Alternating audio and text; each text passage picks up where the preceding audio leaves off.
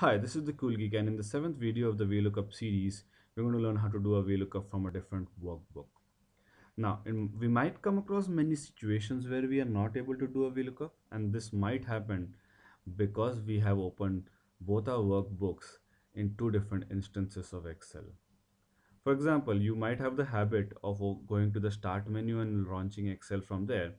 What that does is it often opens different instances of Excel, and if your Excel is contained between two different instances of Excel, you will not be able to do a VLOOKUP. So scenario 1 exactly shows that.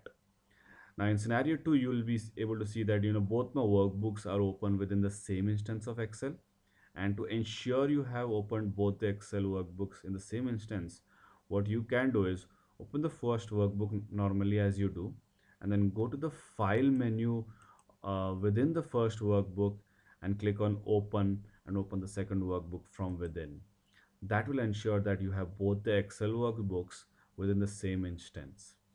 To do the VLOOKUP, what you can do is I've just set up a small example here. Example 7 contains my master database. The VLOOKUP series working file contains the information that I want to extract from this master base. So I want to extract salary for these employees, and I can do that by simply typing is equal to VLOOKUP. Lookup value is name. Now, come to the second workbook.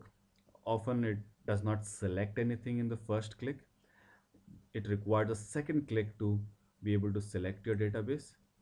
When you're doing a VLOOKUP from a different workbook, it automatically fixes the range. So it's an advantage for us. We can actually skip another F4 button.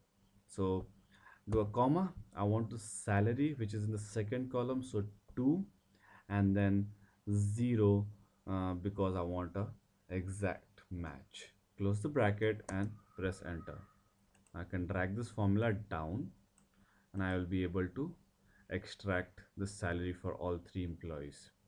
I can say from the small green drop down, fill without formatting to let my formatting remain.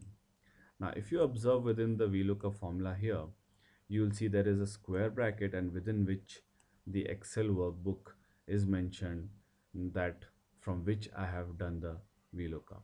Now, with this small piece of information, we can do a lot of wonders and a lot of stunts within VLOOKUP to automate or ensure that we are doing it from the right file. So that I'll cover within the next few videos. Thank you.